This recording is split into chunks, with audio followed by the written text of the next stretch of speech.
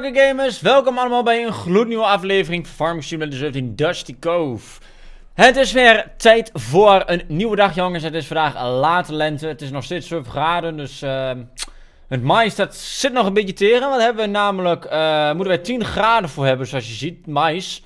Dan kunnen wij ook nog in het eerste stadium van de zomer kunnen we dat nog planten. Dus ik hoop dat we dat dan kunnen poorten, want anders hebben we geen mais. Dat is een beetje poep. Dan moeten we heel veel gas maaien. Hey, wij gaan vandaag een nieuwe trekker kopen. We gaan vandaag misschien gras maaien. Mag dat? Gras maaien. Kan. Ik weet niet of we dat gaan doen. Maar in ieder geval, veld 40 is ook gegroeid. Dus dat betekent dat wij daar ook eventjes moeten sproeien. Dus we hebben nog vandaag genoeg te doen. Maar dit is het laatste stukje wat nog eventjes van veld 10 gedaan moet worden. Dus dan gaan we dat ook eventjes afmaken. Maar ja, het gaat lekker zo, dacht ik toch. Helaas heb ik nog steeds last van mijn schouder. Jammer genoeg.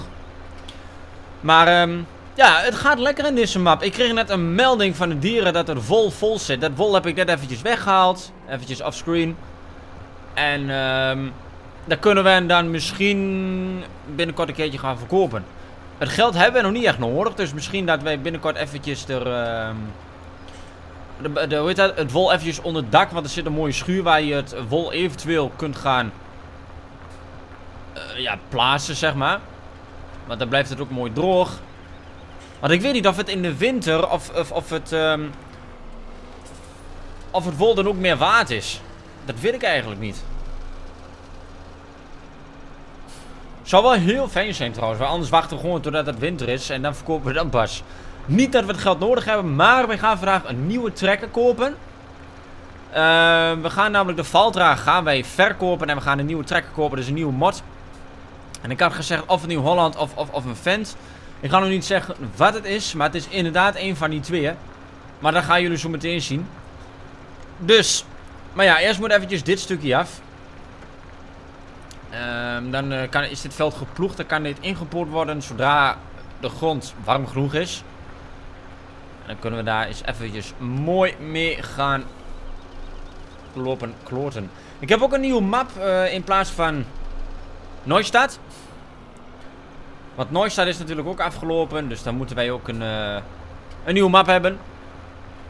Nou, dat hebben we. Maar ja, dat zien jullie natuurlijk de volgende video van een nieuwe map. Maar ja, ik maak de ploeg nog wel eventjes af. We hebben de laatste tijd ontzettend veel geploegd. Want dat allemaal te laten zien, dat is een beetje jammer. Ik maak dit eventjes af, dan rijd ik eventjes naar huis. En dan denk ik dat het tijd is om de nieuwe trekker te gaan kopen.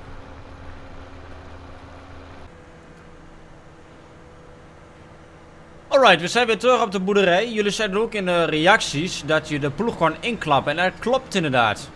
Dat was ik inderdaad vergeten. Maar dit is dus de ingeklapte positie. En zo moet je hem ook inderdaad transporteren. Dat klopt inderdaad, maar dat was ik helemaal vergeten, joh. Dus, eigenlijk, wat we ook nog eventjes moeten hebben, is een hoge drukreiniger. Want de trekker en de ploeg zijn ontzettend smerig. Want ik denk dat we de ploeg voorlopig niet meer nodig hebben. En zoals je ziet is veld 40 is inderdaad gegroeid. Dus dan moeten wij vandaag ook nog eventjes gaan sproeien. Zodat het mooi kan groeien. En dat rijmt. Even kijken, dan moeten we ook eventjes een hoge drukreiniger hebben. Dus laten we die allereerst eens eventjes kopen. Plaatsbare objecten. Even kijken, waar zetten we dat ding eigenlijk neer? Kan hij hier in de hoek? Wat gras? Nee, jammer nou weer. Hier langs de schuur. Kan ook niet. Dan zetten we hem hier neer. Zo. Dan gaan we eventjes de boel schoonmaken. Want dit ding is ontzettend smerig. Right. Maar wat wij nou allereerst gaan doen is eventjes de nieuwe trekker kopen. Die gaan we vandaag nog niet gebruiken, denk ik. Want ik denk dat het maaien dat er niet in zit. Zo, dat was een moeilijke zin. Dat zit er niet in. Het maaien vandaag. Want ik denk dat je beter... We kunnen straks wel eventjes kijken naar het gras. Hoe het gras er daadwerkelijk uitziet. Maar volgens mij... Het is wel... Je kunt het wel maaien. Maar... Je hebt nog niet de uiterste bemesting, zeg maar. Want eigenlijk zouden we het gras ook moeten gaan sproeien. Want er staat natuurlijk op mestpositie 3. Dus we eventjes gaan kijken. Dan moet ik eventjes dat geploegde uitzetten. Dan zie je dus dat alles lichtblauw is. 2 is lichtblauw, 40 is lichtblauw, 42 is lichtblauw, 24 en 20 is lichtblauw. Veld 8 is ook nog van ons. Veld 7 is ook nog van ons. Veld 7 zouden we ook nog eigenlijk in kunnen zaaien misschien. Maar dat betekent dat we in ieder geval veld 40 allereerst gaan sproeien. Veld 1 kan gezaaid worden. Dus die zetten wij straks ook aan. Ach jongens, we hebben nog zoveel te doen. We hebben nog zoveel te doen. Deur dicht. En de trekker laten we er gewoon voor. Want voorlopig hebben we deze trekker niet nodig. Zwaailicht mag uit. En stop. Ja, deze deur kun je niet van buitenuit dicht doen. Dat is een beetje jammer. Kijk, deze staat heel mooi. Wat we dus nou gaan doen is de Valtra pakken. En die gaan we dus verkopen voor een gloednieuwe trekker. En het is best een mooie trekker, dat kan ik je wel vertellen. Maar ook heel mooi opstartgeluid trouwens. Dus dat is ook wel fijn. We gaan hem allereerst eventjes schoonmaken, want ik weet niet of als de trekker smerig is, of je er dan minder geld voor krijgt. Als je hem schoon hebt, dat je dan juist meer geld krijgt, dat weet ik niet. Maar we gaan hem wel schoonmaken, want een schone trekker afleveren is toch wel wat mooier dan dat je een smerige trekker gaat afleveren, toch? Ik zeg van wel. We brengen natuurlijk de trekker naar de winkel, want dat levert ons 20% bonus op. Als we dat via P gaan verkopen, dan missen we de 20% extra. Dat is een beetje jammer. Right, die is ook schoon. Dan rijden we er nu naar de winkel. En is het tijd voor een nieuwe trekker. Ik ben heel benieuwd. Ik hoop dat ik hem trouwens geactiveerd heb. Ik heb zo'n idee dat ik hem niet heb geactiveerd. Dan moet ik dat straks eerst activeren. Dat is een beetje jammer. Oké. Let's go naar de winkel. Oké, hier zijn we bij de winkel. En ik heb eventjes stiekem gekeken en inderdaad, de trekker die is al geactiveerd. Alleen het nadeel is, het klopt niet helemaal met de prijs. Eigenlijk, even kijken, waar kunnen we dit verkopen? Want de prijs van de trekker is maar 35.000 euro. Dat is niet veel. We moeten naar de achterkant. Waarom moeten wij heen om dit te verkopen? Naar de binnen? In de werkplaats? Oh! Sorry, onrealistisch. Moeten we hier naar binnen om te verkopen? Waar kunnen we dat verkopen dan? Oh, daar. Stom, ik rijd er gewoon langs.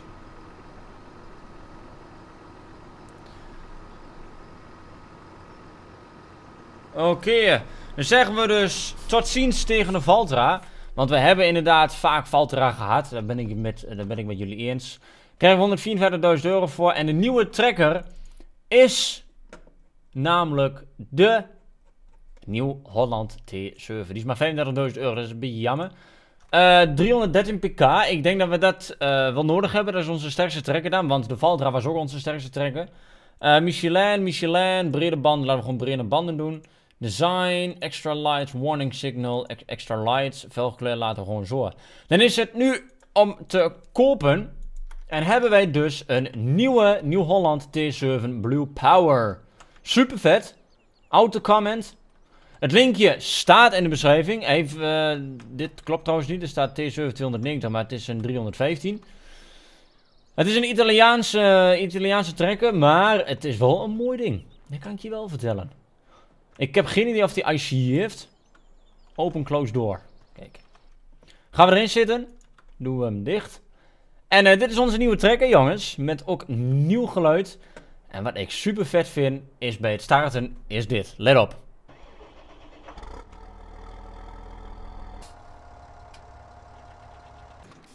Zagen jullie het?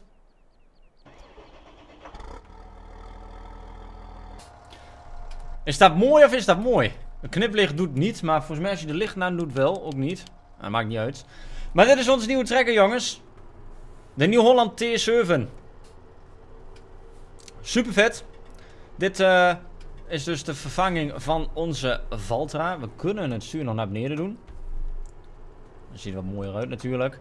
Alhoewel, het ziet niet zo mooi, want dan zie je de helft van de analoge klok zie je niet meer. Maar ik zit even te denken. Ja, die is ingeklapt. Want volgens mij kun je, als je hierop drukt... Oh, dan gaat de motorkap open. Ik dacht, dan gaat de fronthef omlaag. Of is dat deze? Nee, dan kun je dit openen. Dan wil ik even dit doen. En deze kun je ook nog openklappen. Dat is ook wel grappig. Voor de beest zitten. Ik weet niet of daar iemand bij in kan. Dat zal wel kunnen. En oh, er was een lichtje. Maar ja, maakt niet uit. Dit is dus onze nieuwe trekker, jongens. Oh, hier, het lichtje deed wel. Super tof. Let's go. En wat we dus nou gaan doen, is veld 40 sproeien. En dit is dus onze nieuwe trekker, jongens. Ik vind hem super leuk. Ik vind hem gaaf. Ik weet niet wat jullie ervan vinden, maar ik vind hem gaaf. We mogen hier nog geen 50 km per uur. Want we zijn nu nog in het dorp. Of ja, het is eigenlijk mijl, hè. Want het is een Engelse map. 30 mijl per uur. Zo, die vent die zat ook een beetje uit te kijken. Zag je dat? Ik denk van, ja, dat maakt mij het uit. Maar 30 mijl per uur is 50 km per uur, hè. Dus in principe kunnen we eigenlijk vol gas. Want dit ding kan maar 50.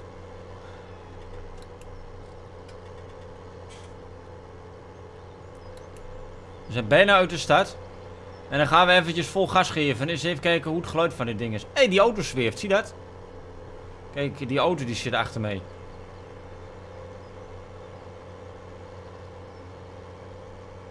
Kijk, je ziet dat bord daar. Dat witte bord. Dat betekent dat we nu vol gas kunnen gaan. Heel mooi. En de dingen kun je ook zien. De hendel, zie je dat? Als ik gas geef. Maar goed, dit nogmaals, dit wordt onze nieuwe trekker. Die Holland CX Blue Power Auto Comment. Linkje staat in de beschrijving, mocht je hem ook willen. Maar met starten vind ik wel gaaf. Dat je die zwarte rook hebt. Alleen het nadeel is wel dat het opstartgeluid met het inloggeluid, dat matcht niet. Dat is een beetje jammer. Maar goed. Als een mod al ander geluid heeft, dan ben ik al helemaal tevreden. Namelijk. Oké, deze trekker gaan we dus nou stallen. Die hebben we vandaag niet nodig. Maar voordat we dat gaan doen, gaan we eerst eventjes naar de fort. Om hem aan het zaaien te zetten.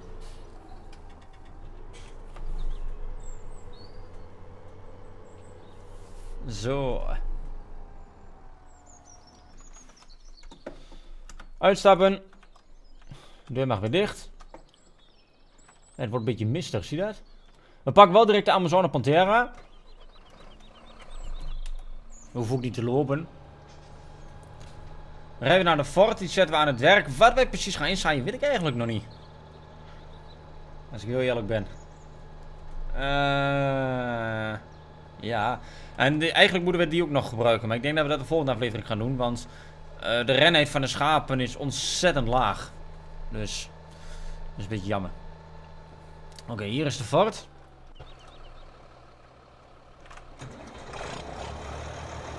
Laten we hier ook gewoon koolzaad neergooien. Maar ik moest hem... Als ik... even rondjes rijden. Hij moet rechts. Als ik hem nou aanzet. Nou is hij maar aan het berekenen. En dan. Gaat hij dan wel goed? Doet hij dan wel goed zijn werk? Lijkt mij niet hoor, maar...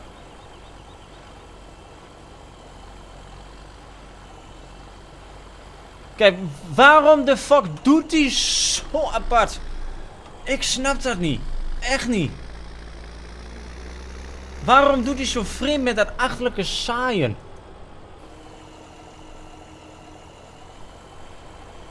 Ja, ik ga dat gewoon niet meer gebruiken, jongens. Dit heeft geen zin. De normale werker, die doet tenminste goed zijn werk. Wat doe ik verkeerd met de AI Vehicle Extension? Laat het me alsjeblieft weten, want ik word er helemaal gek van. Wat doe ik verkeerd? Ik weet het echt niet. Moet ik in het midden van het veld staan? Moet ik linksom? Moet ik rechtsom? Moet ik autosteer aan of uitzetten? Wat moet ik doen? Want het veld was nog... Ik had wel in de reacties gezien. Je moet echt alleen beginnen als er niks met het veld is gebeurd. Nou, dat was het niet, want het was helemaal geploegd. Maar alsnog doet hij het niet. Ik begrijp er helemaal niks van. Echt niet. Laat het me alsjeblieft weer in de reacties hier beneden, jongens. Wat ik fout doe met die AI Vehicle Extension mod. De ene keer doet hij het wel, maar de laatste tijd dan vertikt hij gewoon om meer te werken. Dat is echt verschrikkelijk irritant. Even kijken, moeten we ook nog aan de andere kant? Ik denk het niet, hè. Anders krijgen we wel een melding. Dan moet je eventjes die kant op lopen. Laten we nog 1 keertje die kant op gaan. Dan hebben we 3 keer de koppakkers gedaan. En dan kan die op helpen. En dan kunnen wij veld 42 gaan sproeien. Maar dat moet ook gebeuren. En dan kan dit veld die kan gesproeid worden. Maar misschien dat we hier mest op gooien. Want we hebben ook nog wel wat mest van de koeien. Dus moet eventjes kijken wat we hierop gaan gooien. Want als we hier met die grote Amazone Pantera moeten gaan sproeien, dat is een beetje een dingetje. Maar dit is niet zo'n heel groot veld. Dus ik denk dat het makkelijker is om met de mest tank te doen. Met de drijftank.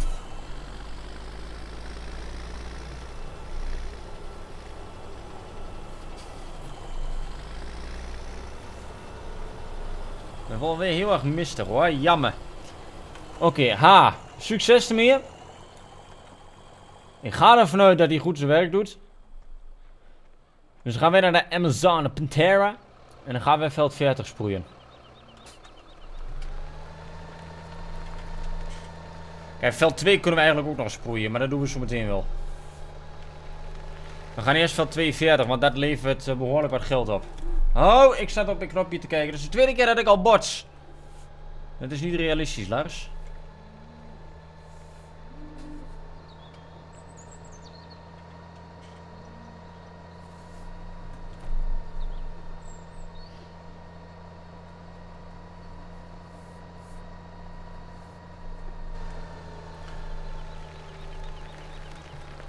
Oké, we zijn nu hier op het veld. Nu moeten wij dus gaan denken, moeten we hem uitklappen en dan moeten wij de GPS-stand gebruiken. Want we maken namelijk tramlines, oftewel sporen in het veld. Want ik heb natuurlijk crop destruction aan. Dus dan moet dat goed gebeuren. Ik denk dat als we hem ietsje zo doen, dat het wel goed moet komen. Want hier zit GPS op, dus dan moeten wij dat wel gebruiken. En dan heb je mooie rechte tramlines en dan moeten wij gewoon aanhouden. Want als wij... Nou, we rijden het nou kapot, hè. Ons gewas rijden we zo meteen kapot. Dus dat is een beetje jammer. Maar wel realistisch. Oh, niet verder naar voren. Ik hoop dat het goed gaat met dat gebouw trouwens. Gaat dat goed? Ja, gelukkig wel. Hij klapt van buiten uit. Van binnen uit, sorry. Dat komt goed uit. Nou. Nee, dat ging niet helemaal goed. Oké, dan drukken we nou op 9... gas en spuiten. En dan moeten we dit veld mooi gaan spuiten. Hé, we rijden het niet kapot, zie je dat? Of zou dat nog komen omdat het nog niet helemaal volgroeid is? Ik weet het niet. Maar crop destruction staat wel aan. Ik zou het niet weten. Maar wat ik wel weet, dat dit een goede oogst wordt. Tenminste, dat is wel de bedoeling. Want we hebben en dat stro nodig en we hebben natuurlijk dat tarwe nodig. We gaan geen varkens doen in deze map. Dat heb ik extra gedaan, want die hebben zoveel verzorging nodig. Dat gaan we niet doen. Ik had iets meer naar rechts gekund. Maar ik hou deze tramline aan. Niet dat we tramlines maken, maar... we moeten daar echt voor oppassen. Straks. Als het veld wat groter is, want we moeten namelijk 3 keer spuiten. Dit is de tweede keer dat we hem spuiten. En veld 42 moet ook nog spuiten. Want we hebben natuurlijk goede oogst nodig. I just wanna hold you. I just wanna look into your eyes and tell you that I want you. You know you make me feel so alive. Can't stop thinking about you day and night. Love it when you kiss me, love it when we touch. Every time I'm down, yeah, you make me smile. You're the solution. You are, you are, you are, you are, you are, you are, you are. You are the solution. You are the solution. Solution.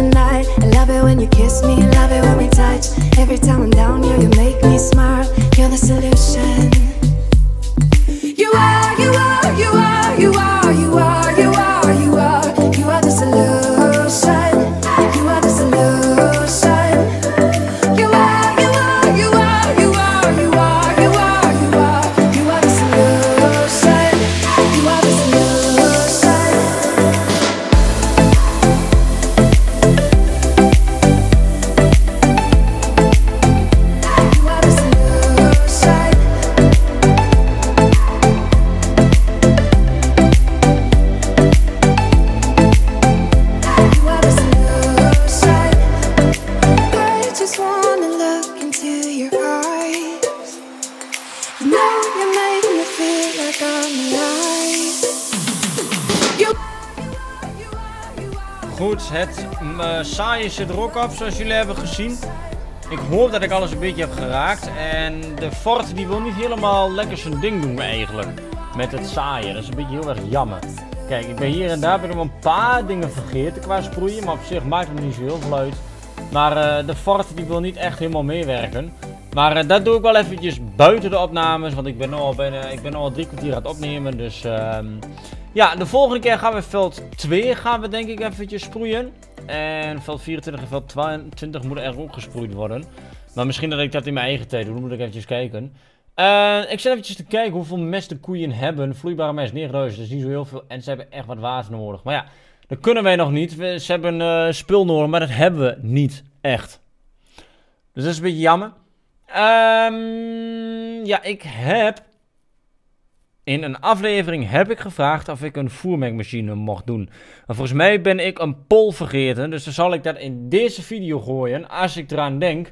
Rechtsbovenin staat dan een polletje. Dat zal ik in het begin van de video dat direct inzetten. Mag ik een voermengmachine gebruiken? Ja of nee? Laat het eventjes weten door middel van te stemmen. Dan maak ik eventjes het saaien van die fort. Want dat werkt niet helemaal. Het is nog steeds een beetje heel erg mistig. Dat is een beetje jammer. Maar in ieder geval jongens, ik wil jullie allemaal ontzettend bedanken voor het kijken naar deze aflevering van FarmingSimulator in Cove. En het is natuurlijk super mooi om te zien dat alles lekker gaat. En nou ja, we krijgen bijna de zomer, dus dat betekent dat we binnenkort gaan maaien. Mocht je dit uiteraard een leuke video hebben gevonden, vergeet natuurlijk niet even die like erop te knallen, mocht je dat niet hebben gedaan. Ben je nog niet geabonneerd, doe dan ook zeker eventjes. En dan zeg ik voor nu, hopelijk zie ik jullie de volgende keer weer. Until the next time. Kalm!